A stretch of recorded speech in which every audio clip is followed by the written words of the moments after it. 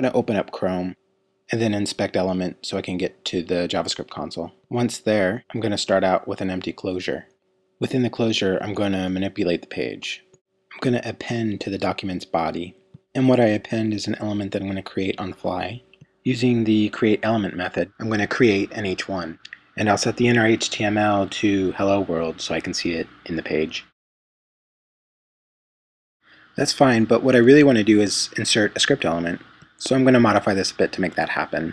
Script instead of h1 and source instead of inner HTML. The script that I want is in a public gist that I set up. I'm going to log in so I can go grab it.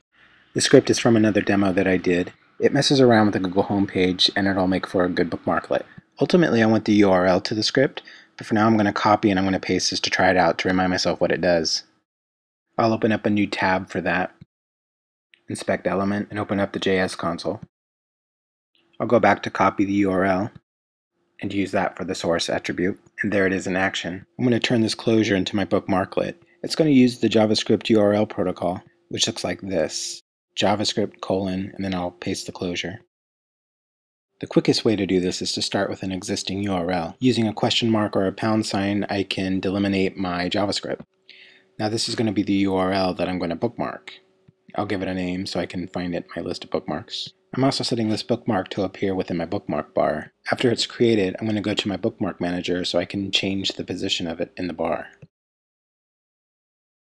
Next, I'm going to right-click on it so I can edit the URL. I'm going to remove everything before and including the question mark. Click it and it works. Next is the method that I use to distribute the bookmarklet. It's easy, but I want to make it clear for whoever's going to use it. It's 3 steps that I'm going to outline, and I'll either post this to a web page or I'll send it in an email. Here I'm going to show what it would look like if it were just an HTML page. It's an ordered list of 3 steps.